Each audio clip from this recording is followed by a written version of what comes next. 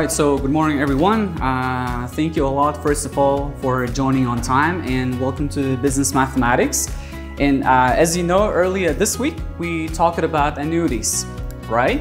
And you gained all the relevant information regarding annuities, their types, their formulas. Pretty much we learned everything about the theoretical application of annuities, right? So today, this time around, we're going to work on our case study in which you will see the application of annuities, how they're used, when they're used, and you will use your knowledge to apply annuities in real life, okay?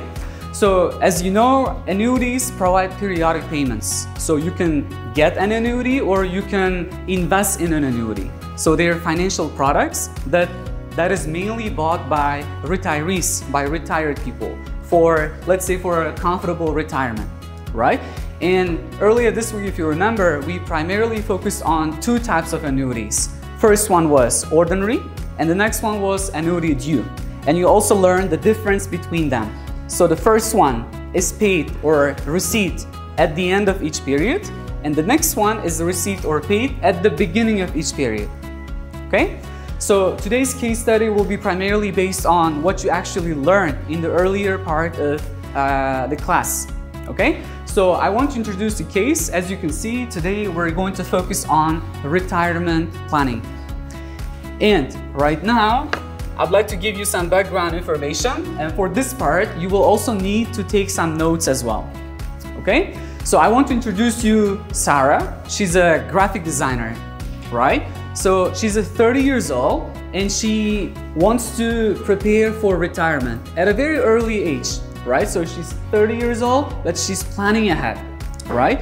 So the situation is here, if you take a look. First of all, Sarah hired a financial advisor. And according to financial advisor, according to what they discussed, so they want to invest in an annuity. Why they want to do it? They want to have, let's say, stress-free retirement, right? So they don't want to be dependent on anything else, but they want to have, let's say, a stream of income. Well, as you can see, we have some key information about the case. First of all, Sarah plans to retire at the age of 65, right? So she wants to get retired at this age. And also, she wants to get a fixed income, let's say fixed payment of 1,000, but when? On a monthly basis. So pretty much we can understand that this is 12 times a year, right? And she's got an expectation here, which is pretty high, right? You can take a look. So she wants to live, let's say she expects to live until she's 90 years old. I mean, no one can guarantee this, but still, let's hope for the best, right? And most importantly, we have the interest rate, which is fixed, and it's given as 6%. Okay, so based on what we have, based on what you can see, so you can take notes as well. Right now, we have two main questions. Okay, so the first question I want to introduce, based on your financial analysis skills, based on your critical thinking and decision making, the first question I want to ask, how much will she need at age 65? So by the time she wants to get retired, so how much money she should invest in an annuity so that she will have 1,000 US dollars every month until she's 90 years old. Okay? This is the question we have for now. And the main question we have here, I want you guys to put yourselves in the shoes of Sarah.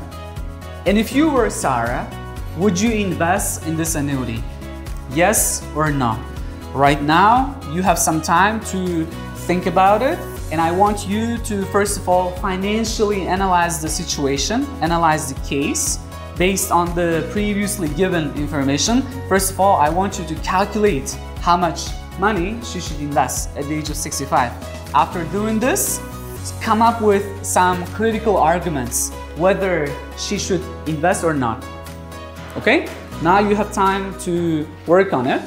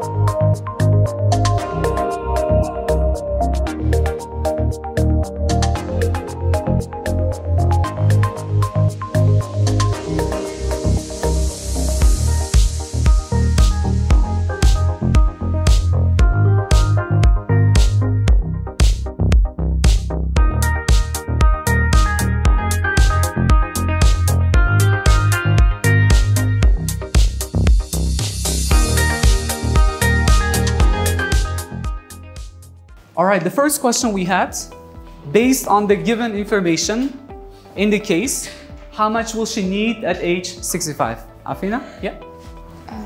So we have 25 years until her retirement, and this will be 300 periods because we have monthly compounded interest rate, which will be 0.5%. 0.5%. So the present value should be 155,982.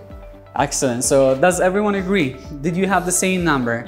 So basically, I can show the calculations once again over here as well. That's absolutely correct. So 0.5%, this is the interest rate for each period.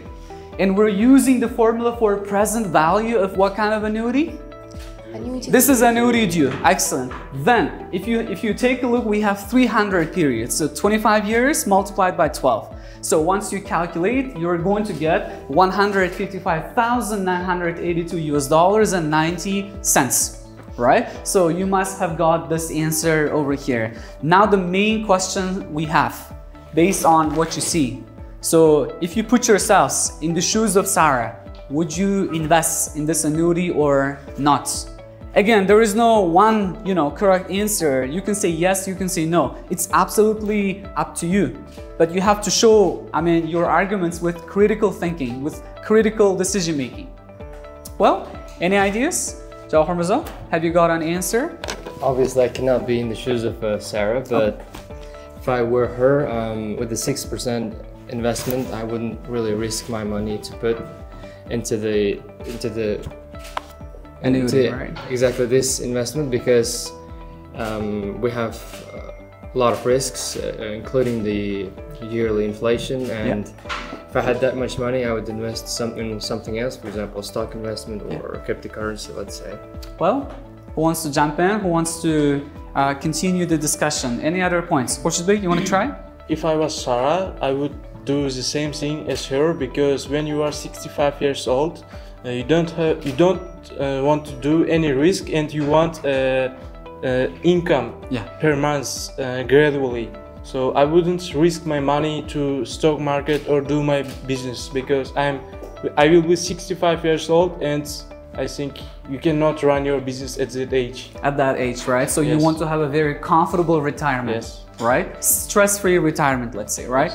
Well, you can come up with any arguments. There is no wrong answer, as we're saying.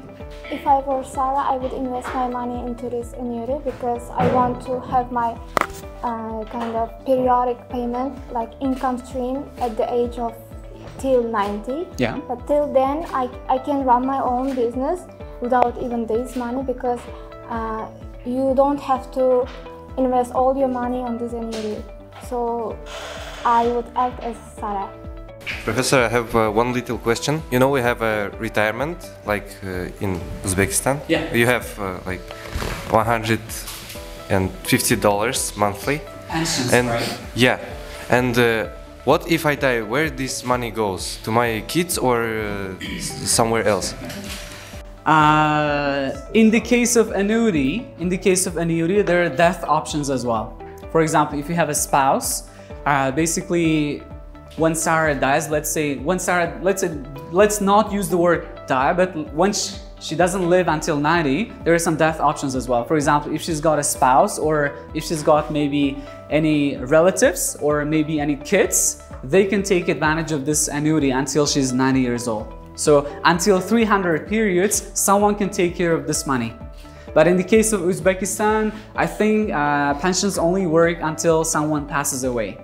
There is no option like someone can continue your pension. So far we have mixed arguments, and again I want to share some more arguments in favor of Sarah's investment and also against Sarah's investment. So here you can see some of the points that may make Sarah invest in this annuity. Well, the first reason could be time value of money, right? So what does that mean? As you know, this is annuity due, and she's getting money at the beginning of each period. And because of that reason, based on time value of money, what Sarah has got now is more valuable than the same amount at the end of the period, right? So the first reason could be this. There is another reason called financial planning. So she's getting the money at the beginning of each month, meaning that she can plan ahead. So she can, benefit from this early payment for different reasons.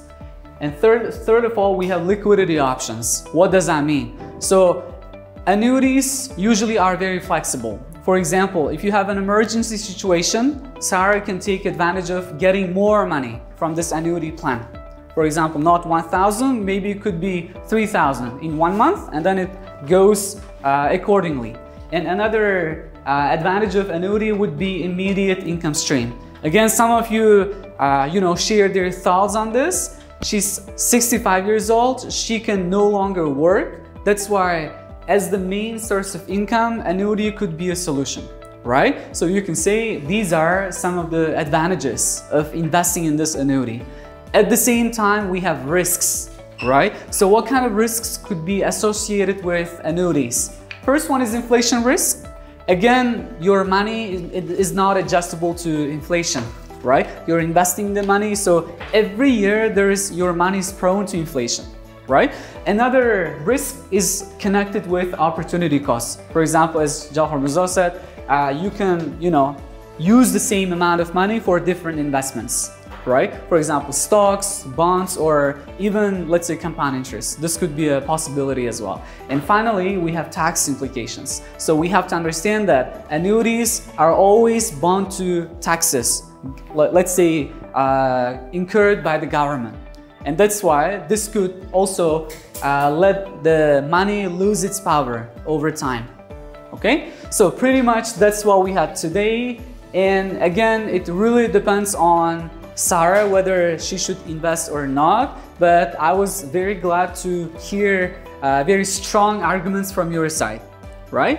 And with this being said, this is the end of our case study. And first of all, we had the financial analysis. You calculated the present value. And you have to understand one thing. What we're learning today or during the semester is not just preparing you for the exam, but seeing the applications of those topics in real life with the help of case study. Thank you once again for your participation, and I hope to see you in the next session. Thank you.